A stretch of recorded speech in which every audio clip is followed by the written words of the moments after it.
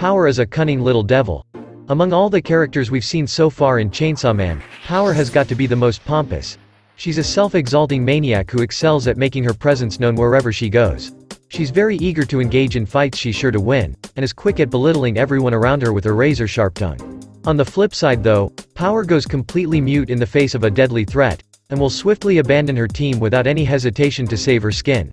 She also tends to make a fuss over the silliest of things, can easily turn on her allies for her personal benefit, and can even lie if it'll get her out of trouble.